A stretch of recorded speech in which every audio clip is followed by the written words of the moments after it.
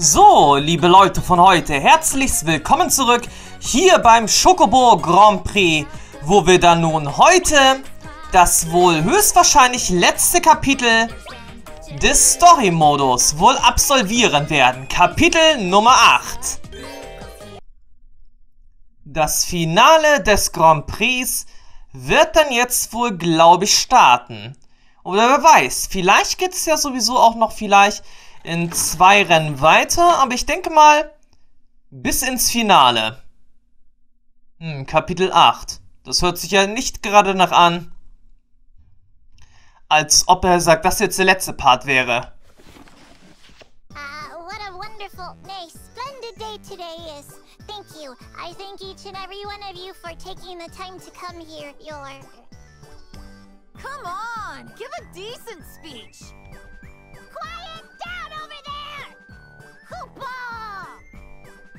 Seeing as some of you are quite impatient, let us skip the formalities. This ends the opening ceremony, Koopa! Let the final race begin! That's it? Now to announce the Grand Prix participants, Koopa. Wait a minute. Huh? Yes! We have 2 additional new members, Koopa. You can come out! Ja klar, ein Roboter Chocobo. What's this?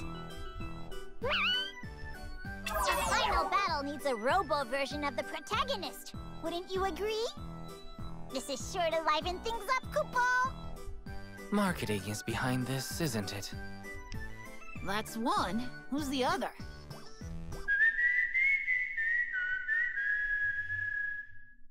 When you need him, he's there. Whistling a tune, he's there. Oh, it's you. Great.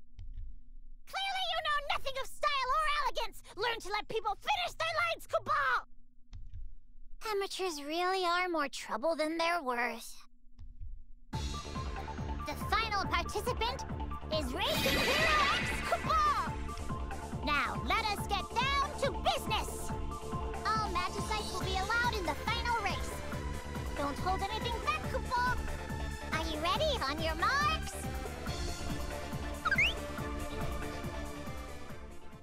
Tja, das letzte Rennen scheint dann, wie es aussieht, jetzt wirklich zu beginnen. Und so wie es dann jetzt, sag auch aussieht, scheinen wir, sag wohl jetzt nicht zur Fahrerauswahl rüberwechseln zu dürfen.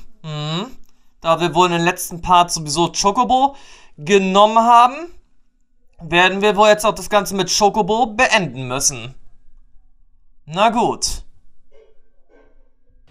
Finde ich jetzt beim besten Willen nicht allzu schlimm. Okay, jetzt steht der Sack hier Gold Saucer Strecke lang. Und ja, die Strecke ist jetzt auch eine andere. So wie es aussieht, ist die Strecke wirklich anders als aus dem letzten Part.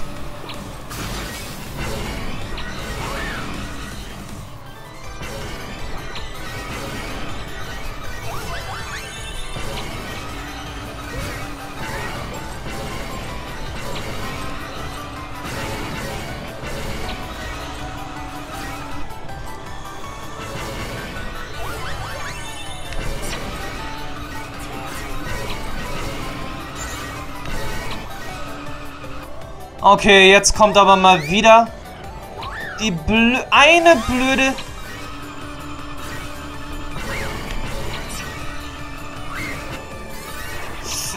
jetzt kommt der Sack wirklich mal wieder die eine blöde Sache hier zum Zuge.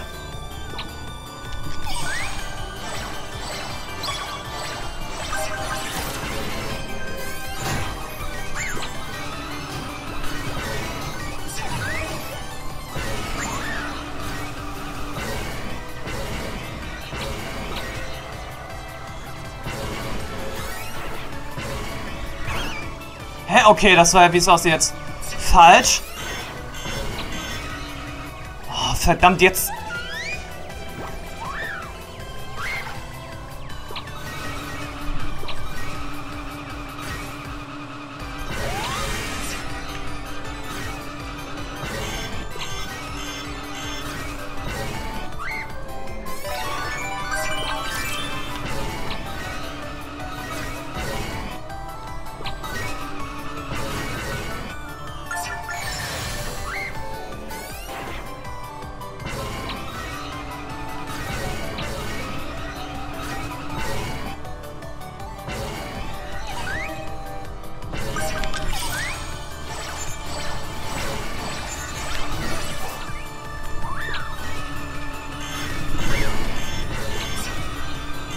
Oh, verdammt nochmal.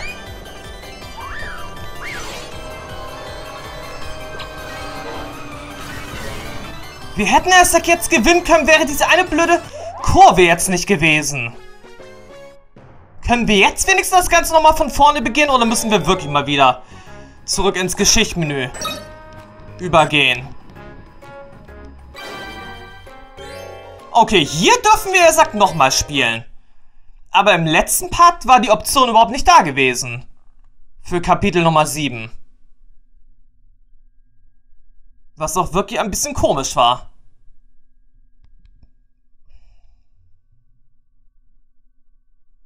Aber ja, hätten wir jetzt diese eine Kurve, er sagt, nicht vergeigt.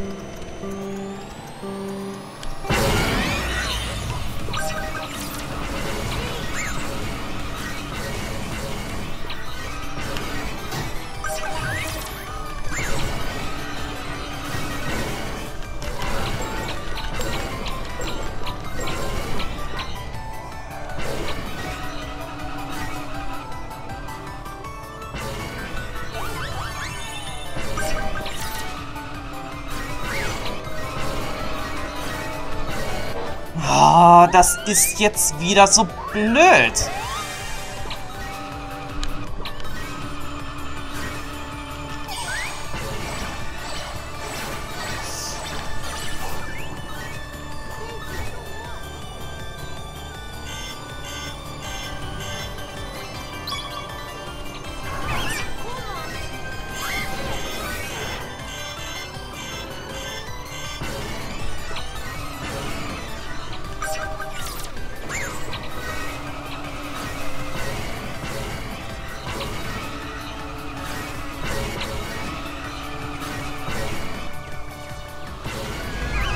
Okay, und wieso wurde ich jetzt noch getroffen?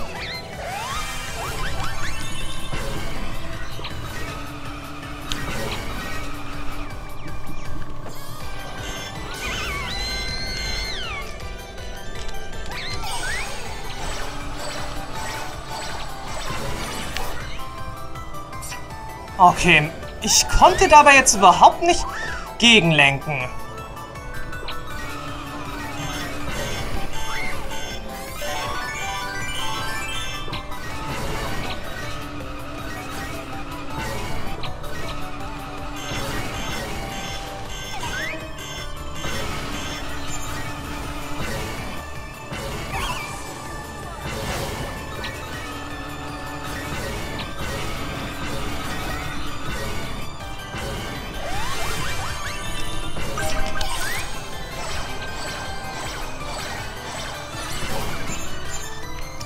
Das gibt's doch, Isaac, jetzt überhaupt nicht. Das läuft ja, Isaac, jetzt noch schlechter als zuvor.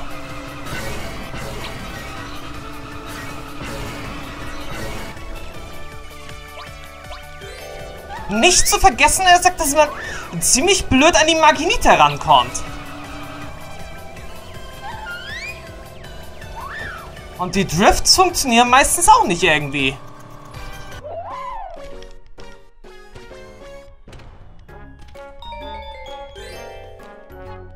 Tja, das war jetzt, ja noch schlechter als zuvor.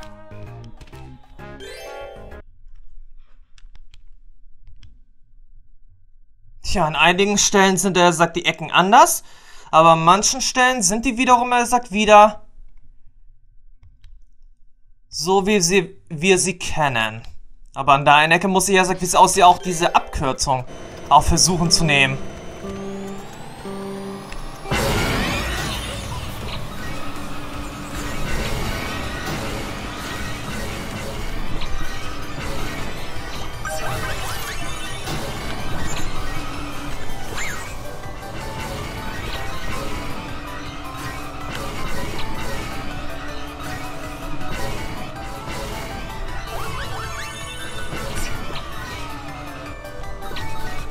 Ah, na toll, na toll, na toll.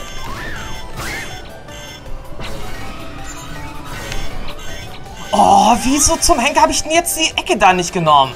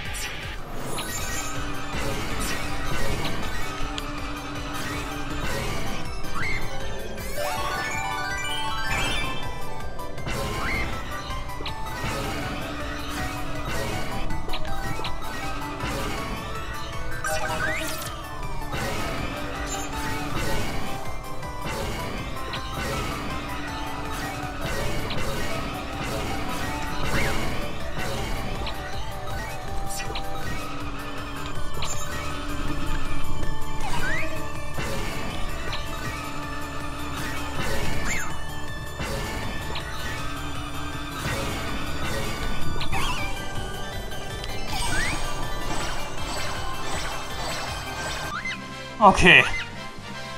Mit sehr viel Geduld und mit sehr viel Anstrengung haben wir jetzt gewonnen. Doch ich denke mal, dabei wird der Sack jetzt nicht bleiben. Irgendwas anderes, Renntechnisches, wird jetzt sicherlich noch kommen. Ja, Kapitel Nummer 9. Ich denke mal, dann können wir in Kapitel Nummer 9 auch gleich mal weitermachen. Das wird dann wohl das wahre Finale werden.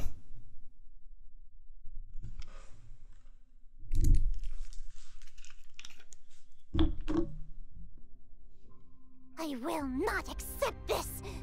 I will not accept these results! Wow. You're a sore loser, aren't you? I was supposed to win and trap you all! Instead, it seems I will have to capture you by force, Koopa! That's... Ah! Ah! I banish you from this realm, Koopa!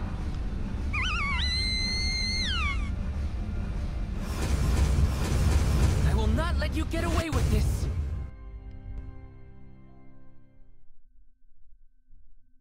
Tja, Rennfahrer X zeigt jetzt, sagt, sein wahres Gesicht.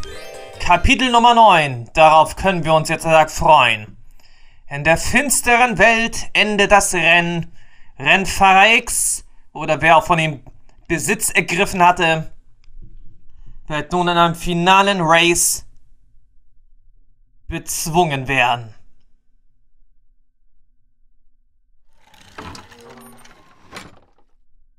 Der letzte Kampf.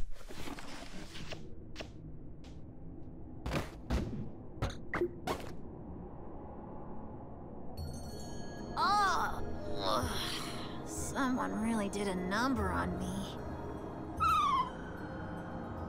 Where are we? This is the interdimensional rift.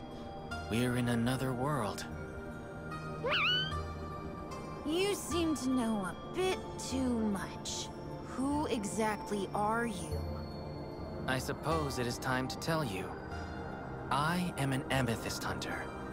I've been attempting to track them down. Amethyst Hunter? What is that? Did you notice the color of Racing Hero X's palm? How it emits a purple glow. That is the color of an amethyst. They're something of a nuisance. They absorb people's desires, which they then, in turn, use to grow and divide. Unfortunately, Racing Hero X has been consumed by one. Oh dear. Amethysts will go to great lengths to find and devour mortal desire. Often, they will even use their host as a means to this end. The whole purpose of this race, in fact, was to do just that. They gather people together in large groups, lure them in, then absorb their energy to fuel their growth and divide. Once the amethysts are divided, they will each then continue on the cycle, again and again, resulting in an increase to their numbers. So, what happens if we get absorbed? We would no longer exist in the world we come from. Whether that can be classified as death or not, I cannot say. While I've collected a large number of amethysts, I was never able to learn what became of the individuals consumed by them. This is the last one left. If only I had not lost sight of it. Perhaps this whole ordeal could have been avoided. Ouch! Have at me, vile beast! Wait a minute, Chocobo? Zounds! 'Tis no beast, just Chocobo! You should have just said so from the start. Ooh, I don't like it here. Creepy monsters lurk around every corner and I can't find the way out. Cripes! I'm gonna break down. Who are you? Who are you? Who's that? Who's that? Who is that? Who is that? Who is that? Who's that? Who's that? Who's that? Who is that? Who is that? Who is that? Who is that? Who is that? Who is that? Who is that? Ah, are we continuing this charade? Chocobo, you've not forgotten me, have you? Unbelievable. Absolutely unbelievable. We've reached the climax, and yet you persist with this nonsense? At least answer me this. How did you get here? Or rather, how does one exit? Oh, just go that way, then. I see. Let us egress post-haste. Oh yes, that whole saving the world thing, phooey. If you make it out safely. Bah, no ifs about it. I'm certain we'll meet again. At that time, I hope you'll consider me a... never mind. Still a bye-bye.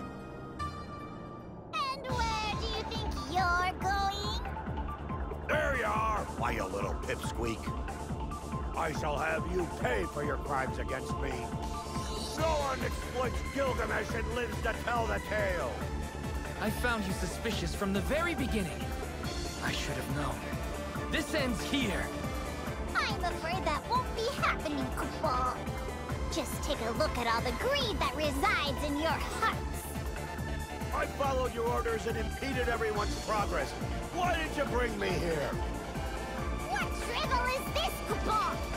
I told you to gather those with greed in their hearts and bring them to the final race, Chocobo! Lies! Not only did you ignore my commands, you actively prevented me from acquiring the most delectable specimen of all, Atla, scum consumed with selfish desire. Jeez, talk about rude. I am here, you know. I thought you wanted me to keep the greedy away. Fool! Is there a brain between your ears, Chocobo? I wanted to fight you one more time. Mano a mano. You're not helping your case.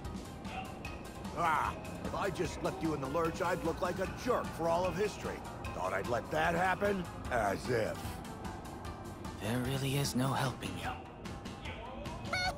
Morons! Resist all you want. There is no escape, Chocobo. It's time to put an end to this. Let's race!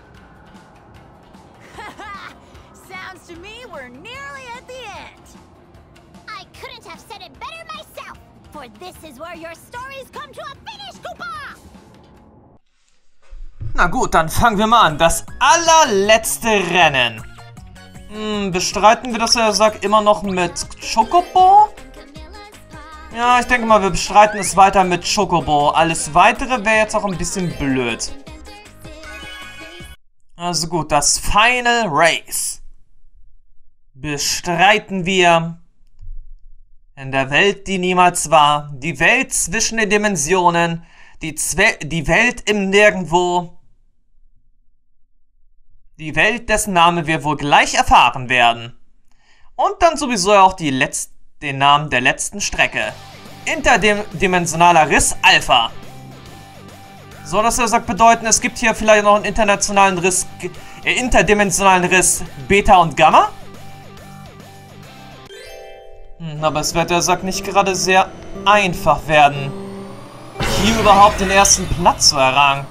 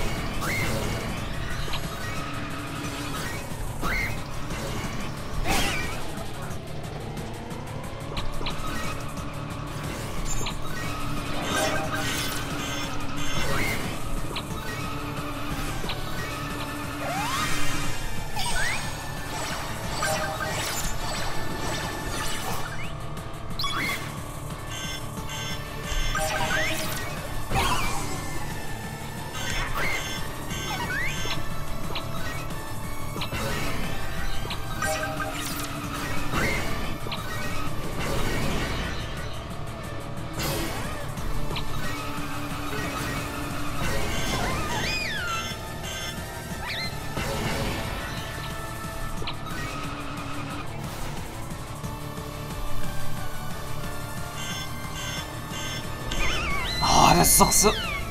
sowas von lächerlich jetzt hier.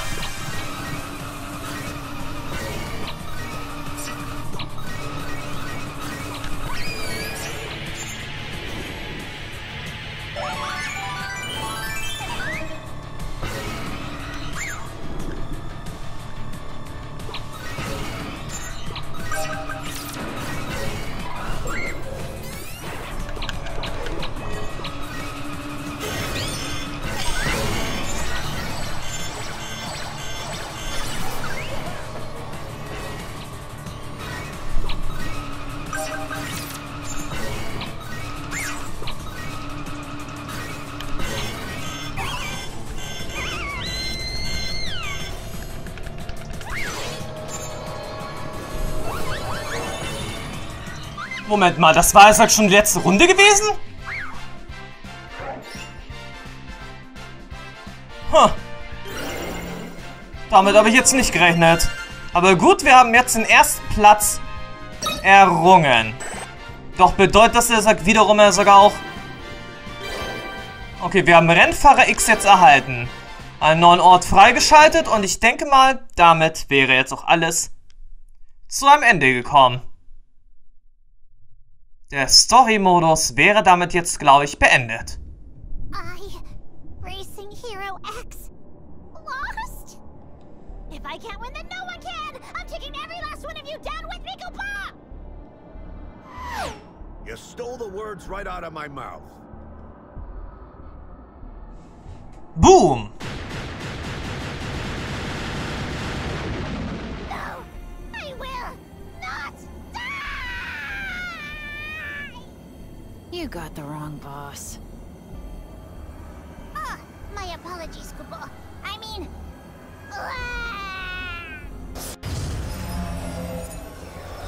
I am Neo X. Nay, I am Necroshell. All memories, dimensions, existence, all that is shall be returned to nothing. Then I too can disappear. Forever! The hidden final boss has finally revealed himself!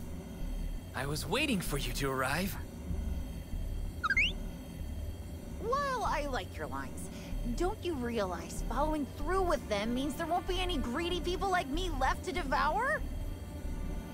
That wasn't even an original line. Do you think your words have sway over me? I suppose, however, your demise must wait. There are more pressing matters at hand. Where am I? What am I doing here, Koopa? You finally returned to your senses, have you? It's a long story. Never mind then, Koopa. You could fill me in later. Who's going to have the pleasure of doing that, I wonder? Good grief.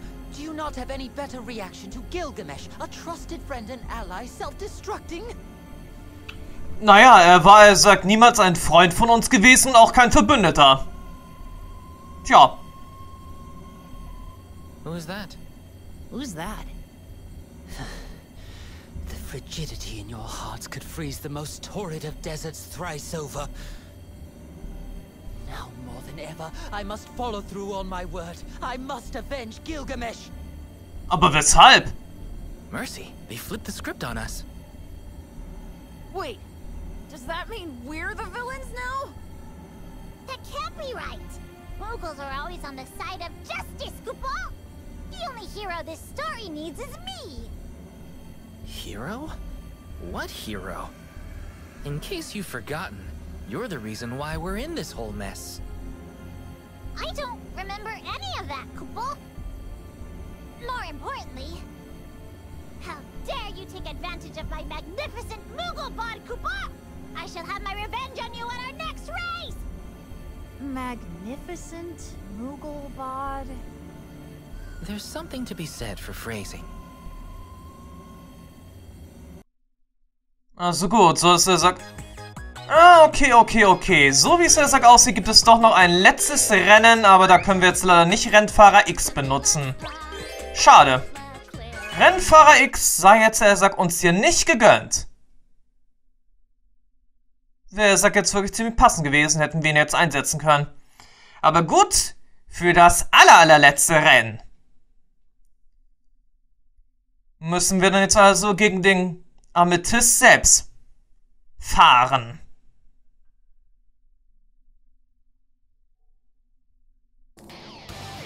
Ich glaube oh, interdimensionaler Riss Omega. Beta und Gamma haben die dann, wie es aussieht, gleich mal übersprungen.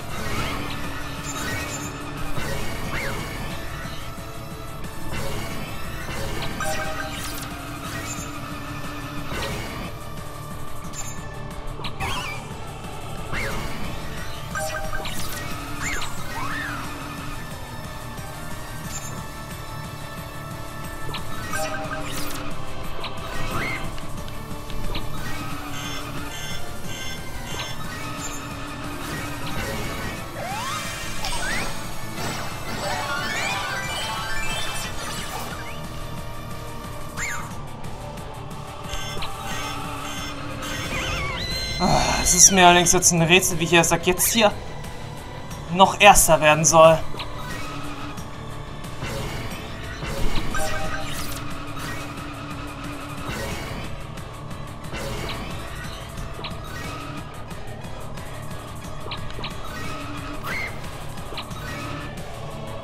Viel zu viele Kurven hier.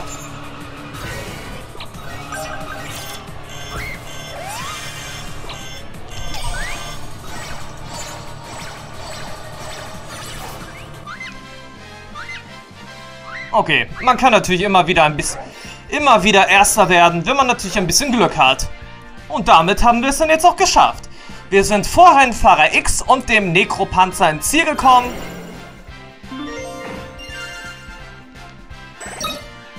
Und haben dann, wie es aussieht, jetzt.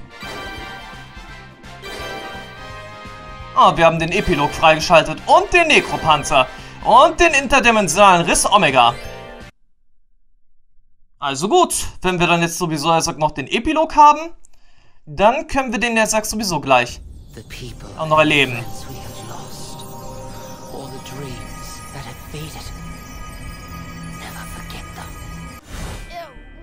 What did you just say? He sure knows a thing or two about style, Chocobo. We're getting pulled in.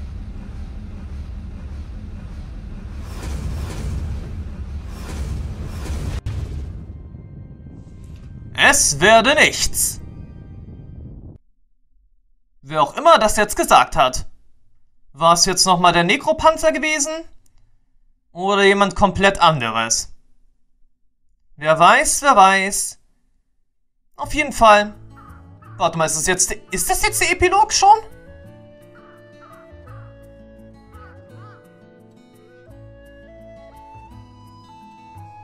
Oder ist das noch eine andere Sequenz? Welcome, everyone. Okay, das scheint wie es aussieht, wohl jetzt wirklich schon der Epilog zu sein. It's been a while. Sherma, Irma, Sid too. Have the others not yet returned? They're still going. I see. I wonder where they could be. So many days have already passed since the race.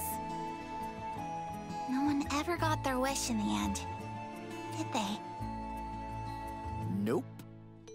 I thought that it would change my life, but things are no different to when we first started. Take it as a learning lesson. If you're pinning all your hopes on a shooting star, you'll find yourself waiting a long, long time. I guess I'll be here for a while then. A shooting star's my only hope of returning home. I'm right there with you. We must look to the future. After all, there's nothing more attractive than a woman with a dream. I don't think that's what Sherma means.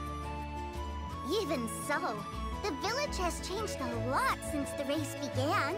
It's gotten so big. Indeed it has. Look at all the fields we have now. It's wonderful seeing our village prosper. Dreams are too precious to be left to others. You must make a decision, then pursue it by any means necessary. You said it, Pa. What a wonderful father.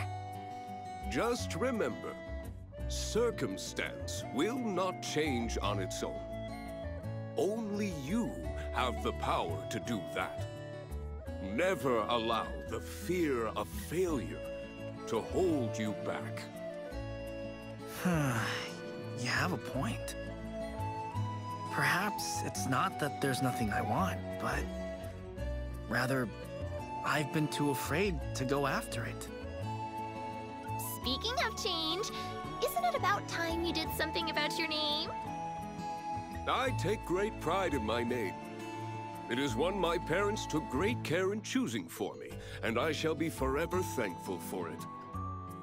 I'm quite sure that's not the name your parents intended. Besides, if I were to change it now, who is going to recognize me when I become the protagonist? You have a lot of confidence, I'll give you that. I wouldn't worry too much about that if I were you. What was that? Titan's not supposed to be around today! How frightening! Over there! What's that light?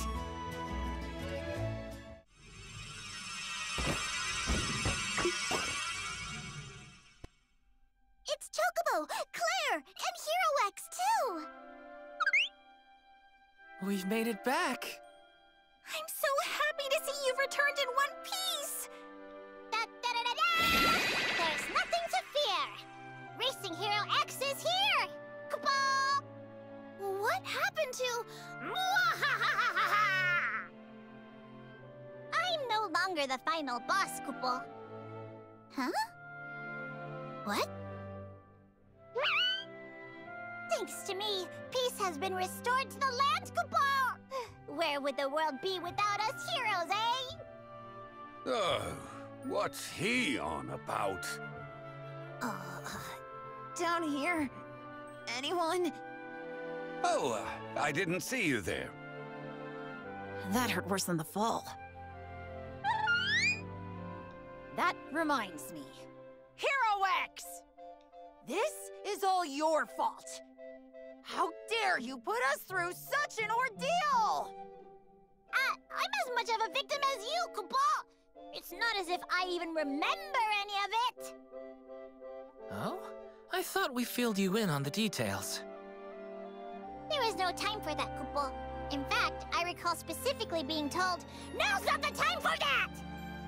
Well, certain people are a bit touchy under pressure. I wonder who you might be talking about. Well, I'm glad we managed to somehow make it back. And it's safe to say that all the amethysts are now sealed away. Where did you put them? That's a secret. Everyone's safe and the amethysts are gone. As they say, all's well that ends well. You've got to be kidding me, right? After all that, not only did we not get our wish, but we didn't even receive rewards!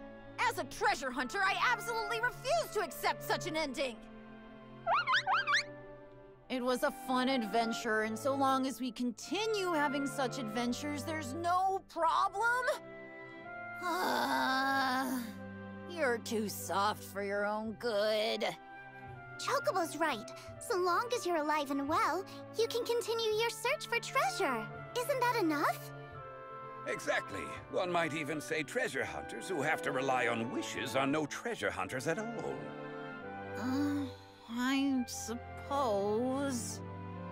I mean, just take a look at this village. Why, with just a little bit of time and effort, do you see what I have managed to achieve in the end? I became a treasure hunter specifically to avoid that type of boring work. Well, at least my goal can be not to end up like him. Did you say something? Got a problem? Never mind.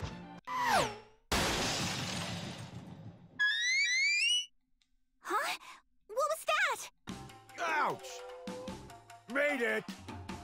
Surprised to see me? If I just left you in the lurch and they started rolling credits, I'd look like a jerk for all of history. Thought I'd let that happen? As if. We know you're a jerk, Koopa. Who are you? Who are you? Who are you? Who are you? Who are you? Who are you? I rise from the dead, and this is the welcome I receive? You two chocobos remember me, don't you? Who are you? Oh, come on. You can't be serious. What about you, little white mage? Who are you? Who are you, Koopa? The little twerp's in on it too? Unbelievable! This is a transgression I simply cannot forgive. In fact, this calls for a...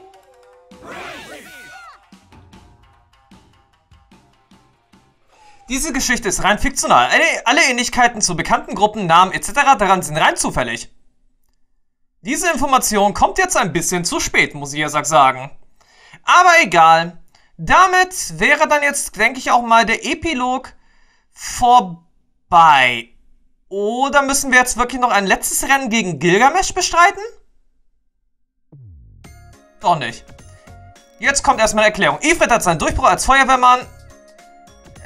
Und ich habe jetzt, nicht so ganz gelesen, was er als Ende hatte. Ashura und Leviathan stellten gemeinsam weiter neue Geschwindigkeitsrekorde auf. Jedes Jahr übertreiben sie es dann wieder. Okay, jetzt wird nochmal erklärt. Wegen der Nachfrage nach Rennstrecken konnte der begabte Bauarbeiter Titan sein eigenes lukratives... So schnell kann ich doch nicht mal vorlesen. Sylph sah einige Erwachsene auf einem Karussell, die so dumme Gesichter machten, dass sie beschloss, sie wäre... Also ernsthaft. Wer sagt, dass er lesen will, kann jetzt die einzelnen Stellen im Video stoppen. Auf jeden Fall, sie wurde eine Influencerin. Wiederum, naja, sah sich Fotoalben an. Naja, aber auf jeden Fall, das Spiel war auf jeden Fall ziemlich nett gewesen, muss man sagen. Die Rennstrecken waren gut erarbeitet. Die letzten waren auch ein bisschen schwierig von den Kurven her für mich gewesen, war auch gut. Die einzelnen Charaktere waren auch ziemlich schön. Aber jetzt kommt sowieso auch erstmal das, worauf ich mich sowieso auch erstmal freute. Worauf ich mich sowieso auch freue, sobald ich ja das hier erstmal hier fertig habe. Nämlich, wir starten den Chocobo Grand Prix. Ja, sobald der Epilog zu Ende ist, wird die Aufnahme starten für den Chocobo Grand Prix, wo wir dann auf alle Fälle mit Racing Hero X oder, ja, ich denke mal, vielleicht dann doch eher Mecha Chocobo oder vielleicht doch eher den Necropanzer ins Rennen starten werden. Und dann wollen wir auch mal sehen, wie der Online-Modus hier im Spiel überhaupt ist.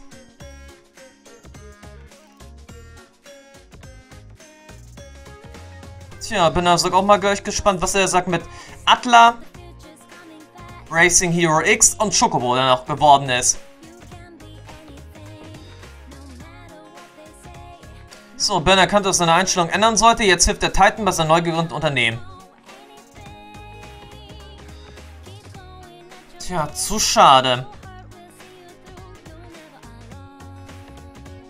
Zu schade, zu schade. Ist jetzt, doch ein bisschen zu schnell, der Text. Gilgamesh hat seine Existenz nochmal akzeptiert. Er genießt, dass die Leute inzwischen seinen Namen merken. Okay, mal ein bisschen Text überspringen, sodass man auch was vorlesen kann. An vielen Rennteilen, das redet er sich zum Hören ein. Irgendein Geheimnis, bla bla bla.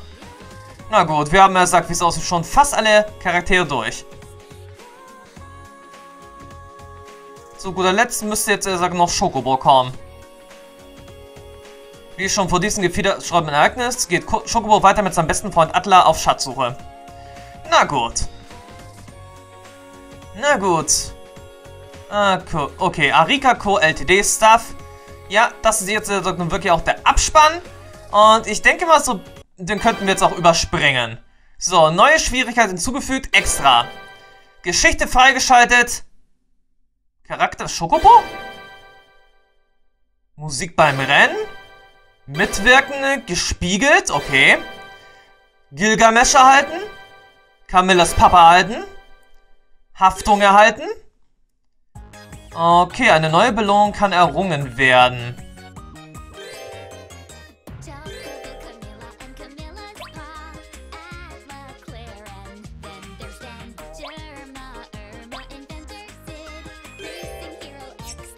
Na, ich weiß nicht so recht. Irgendwie so recht Lust hätte ich erst jetzt nicht. Jetzt nochmal die Geschichte von vorne zu machen mit einem extra Schwierigkeitsgrad. Und wir können uns jetzt noch nicht mal einen neuen Charakter besorgen. Uns fehlt nämlich noch ein Ticket. Schade. Uns fehlt jetzt also wirklich noch ein Ticket.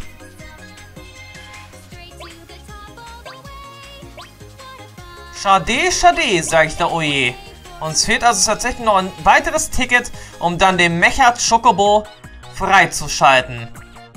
Also werden wir also im nächsten Part den Chocobo Grand Prix im Turniermodus zusammen mit anderen Spielern und Spielerinnen aus der ganzen Welt versuchen und versuchen dann auch Champion zu werden mit Racing Hero X.